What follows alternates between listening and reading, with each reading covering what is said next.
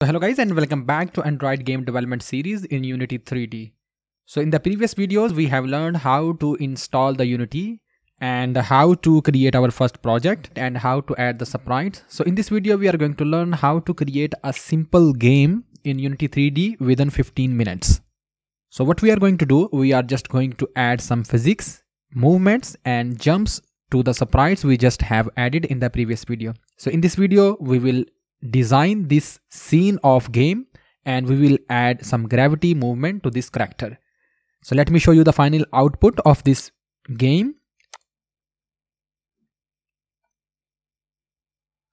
So you can see here our sprite has gravity and it is fallen down and it is moving and jumping across the different hurdles.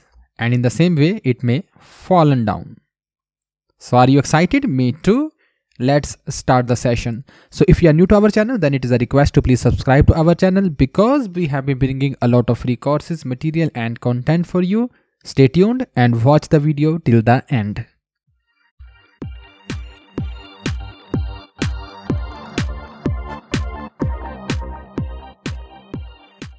So guys, we have launched the Unity and we are going to create our new project, the game project for making the bird game. And we will select the 2D template and write the name as my first game. And we are okay with the location and click create button. So Unity will take some time to make this project ready for the development. Let's wait a while.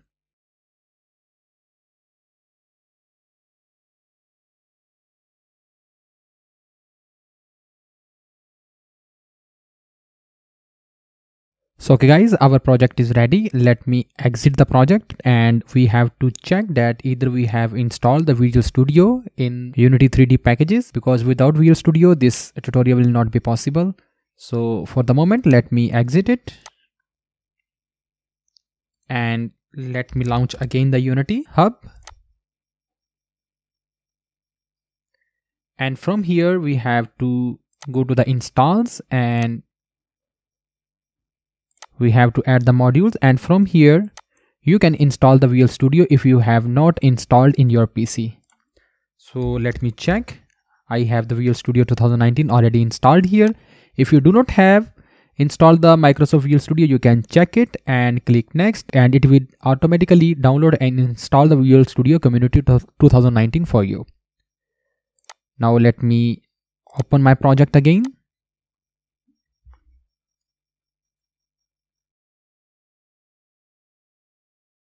So okay guys, as discussed, we have one default game object present here. It is the main camera. So now it's the time to create the game scene, and I already have created the game assets and images. So I will provide the link in the description. You can also download that images and assets from the description. So let me show you the game scenes objects. We have a road, we have a grassland and we have a bird object here.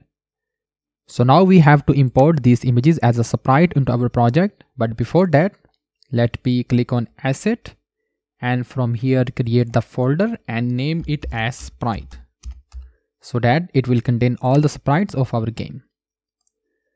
Now click the three objects, click and drag these objects into this sprite folder and boom, all images sprite has been added in our project. So now simply click and drag these objects into our game. So let me zoom in the scene. So for this you will have to hold the Alt key and right click and drag your mouse so that you can place all sprites precisely. Select the hand tool and let's drag it, and now select this rect tool to resize it. You can take any size. So now let's drag the bird object from here and place it here. And in the same way, let me put the grassland here. Let me resize it so that it may be accumulated into game. And in the same way,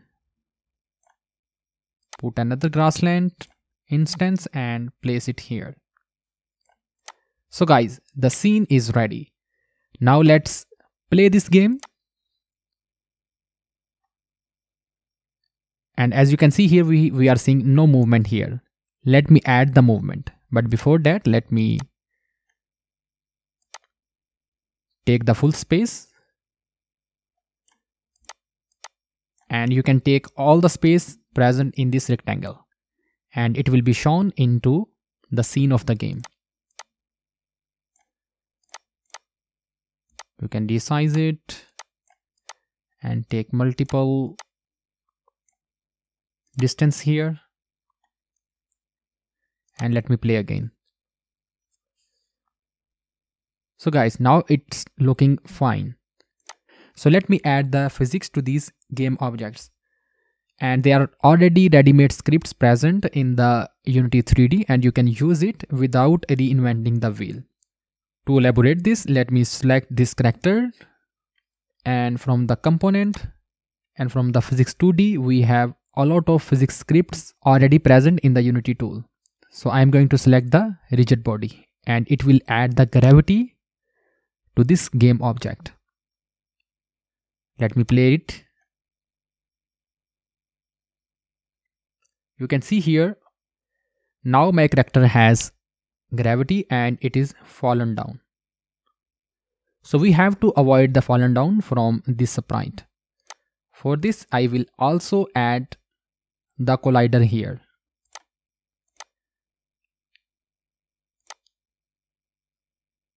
And we have to select the box collider here, and you can see here we have added two scripts to this character. One is rigid body and second one is the box collider. And ultimately we will also have to give it as a box collider. Now these two sprites will collide to each other and will hold each other. Let me play it. So you can see here, now our object has gravity and it has landed on the surface of this sprite. And in the same way, we will also provide the box collider to these other objects. And boom, the box collider script also has been applied to all these objects. And make sure you do not provide the rigid body to these scripts, otherwise it will be fallen down. Now let me play it. It is successfully fallen on this surface. In the same way, when I am going to pick it and drop here and again play the game, now it is fallen here, and in the same way I will also do the same for the third sprite. So guys, now it's time to add the movement to this character. For this, I will have to write my own script, and it is very easy to write the script here and you can see a massive impact on the game. For this, I will go into the asset and from here click on create and create a new folder and write it name as scripts. So now we will have to add our own script here. And from the create, select this C# script and name this script as bird player. So now it's time to edit this script, and by editing this script we can be able to add the movement to this bird object. Double click on this script and it is launching the Visual Studio 2019.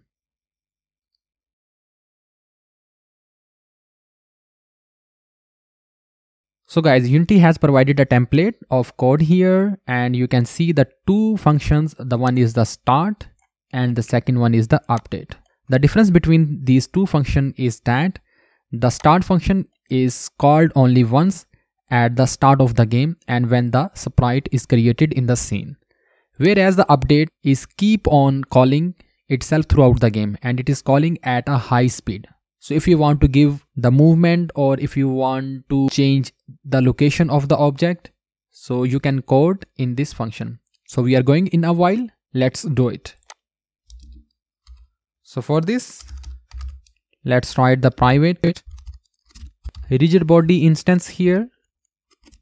So if you are not seeing this IntelliSense, you can check out my video I will provide in the description, so that you can also enable your IntelliSense in the VL Studio via the Unity 3D. So as we already know that this start function is called itself only once throughout the game, when the scene is created and when the sprite is introduced.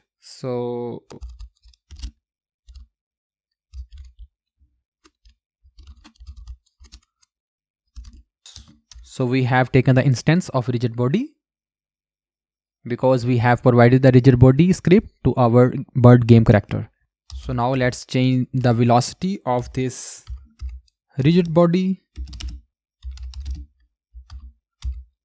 We are going to change the vector of this game character, and vector is the x and y coordinates. So let me give the speed of 1. So save this script, press Ctrl plus S button, and it is saved. Now come back to the Unity, and you can see here Unity 3D is reloading the script. Now select this character, and from here add the component. From the script, select this script of bird player. Now our script is allocated to this bird character. In the same way, you can add this script to any object on which you want to expect the same behavior. So let me build and play the button. And you can see here my character is continually moving.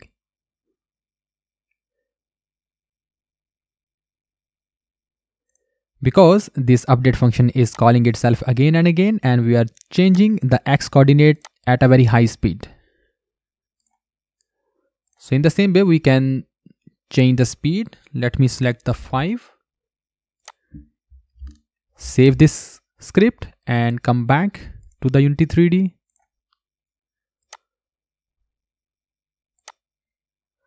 And now let's play this again.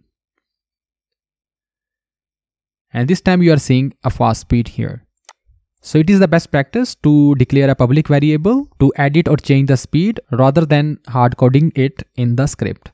For this, I will declare a public object, call it as movement speed, and write it here. Save the script and come back to the Unity and select this character and go to its script, and we are seeing here the bird player script, and you can see here our movement speed object is being declared here. Now when I'm going to give it a 0 value, I'm going to play it, and you can see our character is not moving because its movement speed is 0 here. Now give the speed of 2 and again play the game. And you can see here you are witnessing some speed. And this time the speed is changed. So you have seen a great way of exposing our public variable into our Unity 3D inspector panel. So now we are going to control this object with the help of keys. So for the moment, we are going to control its movement either in the right direction or in the left direction with the help of left or right arrow on our keyboard. For this, we will have to go into the code, and we know that this update function is calling itself again and again, and we are going to check it here. So if the user has pressed the left key on the keyboard, I will write the if.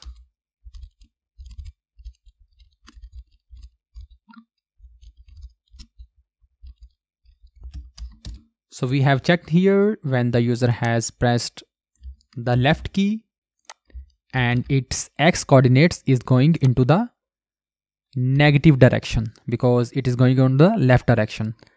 So in the same way, if user has pressed the right key, so its x coordinate should be the positive value.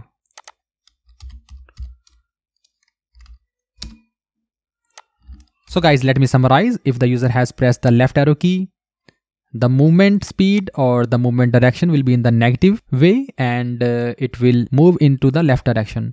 And if the user had pressed the right key, its movement speed will have the positive value and it will go into the right direction. So save it by pressing the Ctrl plus S button and come back to the Unity, and our script is already loaded here. And from here, keep the speed of 2 and play the game.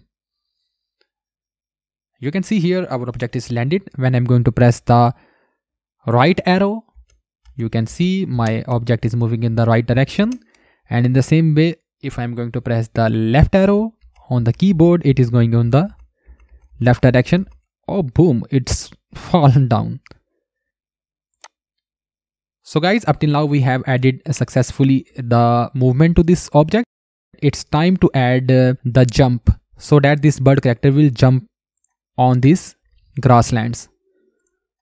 So we are going to introduce the jumps by pressing the space button here. For this, I will write the code, same code here.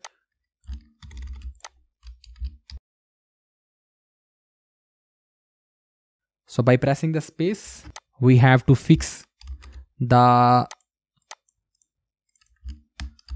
x-axis movement and we have to change the y-axis so that the bird character will jump along the y-axis. So higher the value and the jump will be higher. Let me introduce a public variable so that it will be exposed into our inspector of Unity 3D. For the moment, let's call it jump height. And now save this script by pressing the Ctrl plus S button. And our script is being reloaded into Unity 3D. So guys, you can see here now our jump height is also here. For the moment, I will add the value of 5. And by pressing the space button, its jump height will be 5 unit. Let me press it.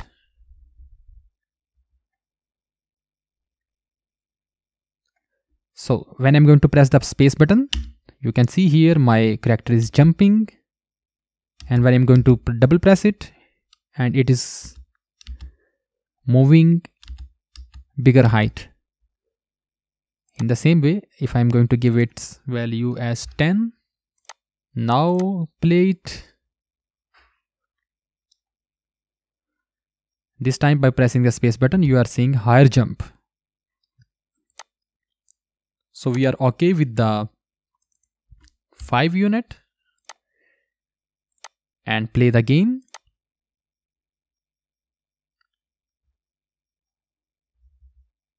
So when I'm going to press the right key, it is moving rightward, and when I'm going to press the space button, it is jumping,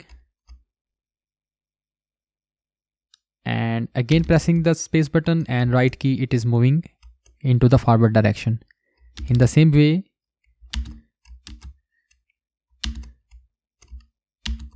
by pressing the left key, it is going into the left direction. So in the upcoming video, we will control its stability,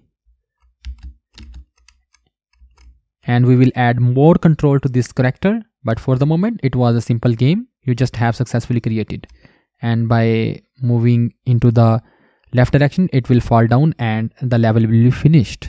It's game over. So guys, hope you have enjoyed the video. It surely have given you some confidence to create your own game. So you have seen that how it is simple to make and create your own game. So this is enough for this session. See you in next video.